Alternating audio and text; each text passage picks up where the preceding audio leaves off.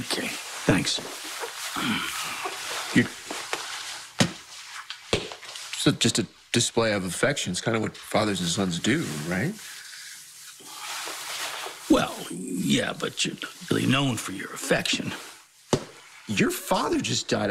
I was trying to be supportive. I appreciate it. So how are you doing? Not good. I miss Lee every day. He was kind, he was fair,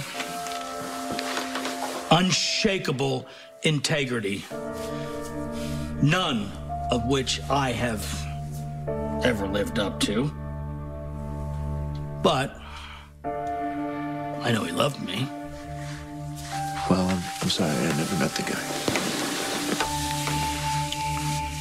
Guess I don't know a whole lot about my own relations. I don't know a whole hell of a lot about my own life, really.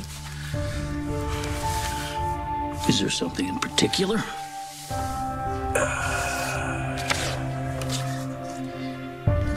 My relationship with Jason.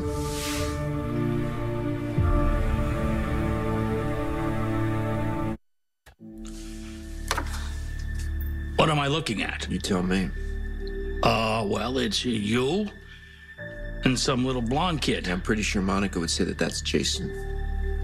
Oh, I don't know. It's just a kid with blonde hair and blue eyes. A lot of kids look. I looked like that when I was a kid, okay? So where are you going with this? I have spent my entire adult life obsessed with Jason. That's because you had a brain tumor. Yeah, well, that's what I thought. But this picture proves that there's more to it than that. This picture proves that Jason and I knew each other. No. This picture proves nothing. Just that you and whoever that is happened to cross paths. We're dressed identically. Doesn't that strike you as like a little odd? No, not at all. You know, a lot of kids, they like to dress like little sailor suits, little baseball players.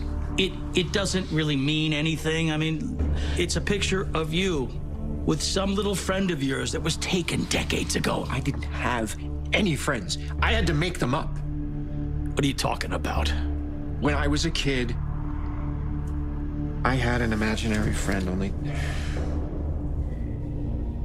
this photograph is making me think that maybe he wasn't imaginary after all.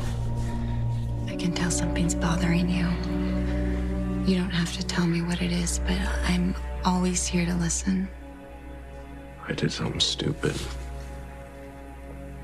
I'm not even sure I knew I was doing it. Well, then maybe you shouldn't be sitting here feeling so guilty. Ignorance is no excuse. I treated someone clumsily. Someone that I care about. Can't you just apologize? It's not good enough. It would be a start. Yeah, I need to do more.